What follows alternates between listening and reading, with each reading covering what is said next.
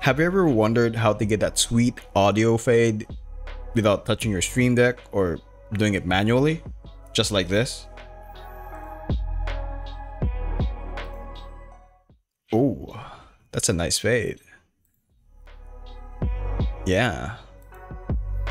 Hi, my name is Nate, and today we'll be using the move transitions to achieve that sweet audio fade.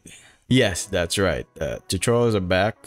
I know it's been a long ass time that I've even made a tutorial. The last tutorial I made was like a long ass time ago. I know. I'll probably do tutorials that I haven't made by anyone else, like something a little bit more unique. But if you have other suggestions, or if you want to learn more, if you want me to teach you guys more, let me know in the comments below. All right, cool. Now, first of all, we're gonna need you to download the Move Transition by Exeldro. You'll find that in the link below. If you don't know who Exeldro is, he makes these wonderful OBS plugins that enhances your stream a billion times. Like, we got replay source, we got scene collection manager, we got transition table, to name a few. He is a very good plugin developer. Now, if you're also on Windows, which you are most likely are, you can install this plugin by OBS called Win Capture Audio, since I'll be using that as my audio source for my Spotify. Okay, I know what you're thinking, alright? Nate, why use the third-party plugin? There's like OBS 28 already has like the application audio capture. Why not use that instead? Well, for that reason being, as much as I appreciate the OBS devs for building a very neat feature on OBS built in, OBS's plugin still offers more functionality than the one OBS currently has. So I'll keep using that until it dies or breaks, or OBS upgraded that feature. Alright, we're cool? Cool. After you downloaded the plugin, install it, and let's get those sliders a sliding. For this demonstration, I created two scenes, one for the talking scene and one for gaming. Both scenes have the Spotify audio source and the game audio source. This way we can freely adjust them on the fly. Alright, let's focus first on Spotify. Let's right click on that and then select filters, and then we'll add two move value filters. One for fading up and one for fading down. Let's go for the first filter. Let's adjust the values of these settings by changing the settings tab to source volume and the value being 100% or whatever you want your volume to be set on. Alternatively, you can go to the audio mixer dock, go to the Spotify source or music source, and press the get value button to get the values of the volume.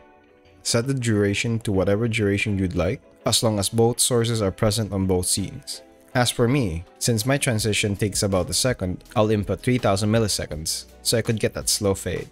For the other settings, we'll just leave them be, or if you feel like it, you could try experimenting.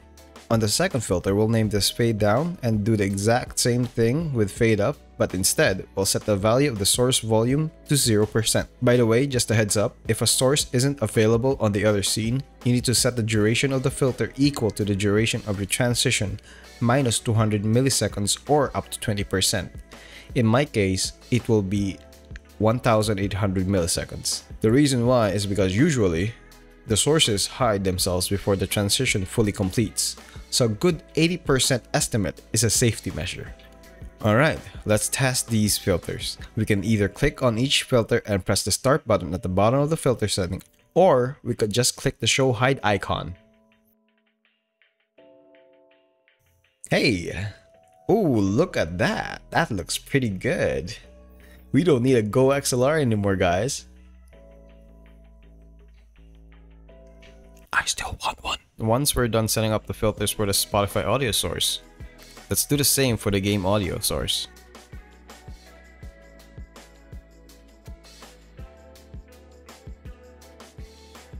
Now that we all have that set up, the next step is creating two empty scenes to listen and activate those filters whenever we switch scenes with the move action filter. Let's make two empty scenes, please. I'll name this one music fade up, game fade down. Then the other one, game fade up, music fade down. put those scenes where it needs to be. So here on my talking scene, I'll place the music fade up, game fade down scene, and the game scene, I'll insert the game fade up, music fade down scene.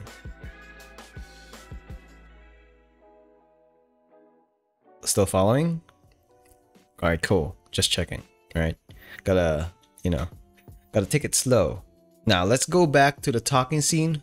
Then right click on the music fade up, game fade down scene and select filters. Now we'll add two filters called move action. I'll rename this filter Spotify fade up and the other one game fade down.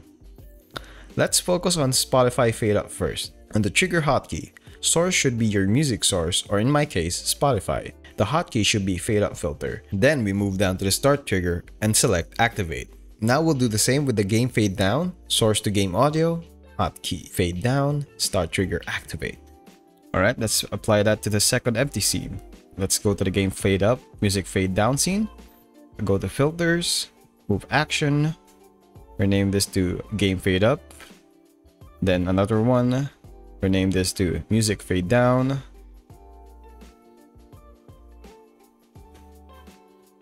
Go back to game, set the source to game, set the hotkey to fade up, set the start trigger to activate. Then we're going back to music fade down, set the source to Spotify, set the hotkey to fade down, set the start trigger to activate. Now we're ready.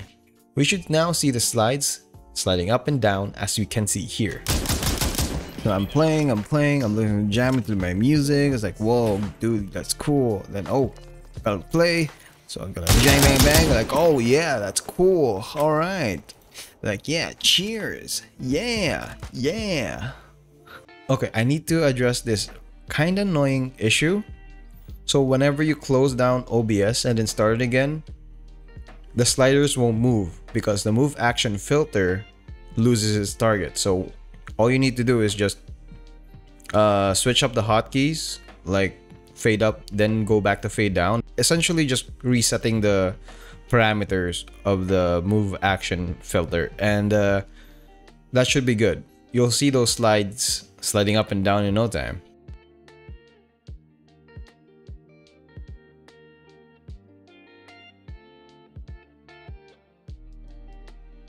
But wait, here's the kicker. I kinda fixed it. Kinda. So I kind of forked over the repository, did some quick fixing, submitted a pull request, and then let Exeldro know that I finally solved the problem, and hopefully that I kinda helped on it. If you want to download the fix right now, you can head over to my GitHub and then download it there. The link is on the description as well below. Now the big disclaimer here though, it is heavily untested. Okay, so you're going in dark here. If OBS breaks or if the plugin breaks, let me know. I'll try to do some fixings myself and, you know, go as it should be. Hey guys, sorry to bust my own balls here, but Exeldro actually responded.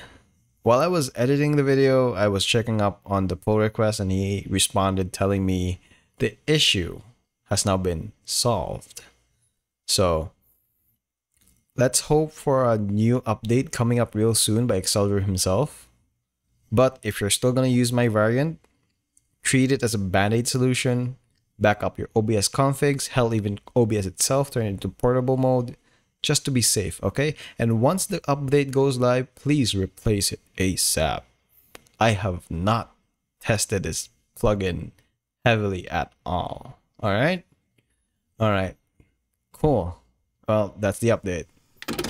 Okie dokie. Now that you have that sweet audio fade, making your stream a bit more comfy for the ears, have fun with it. Alright? If you have any suggestions, comments, feedbacks, leave them down below.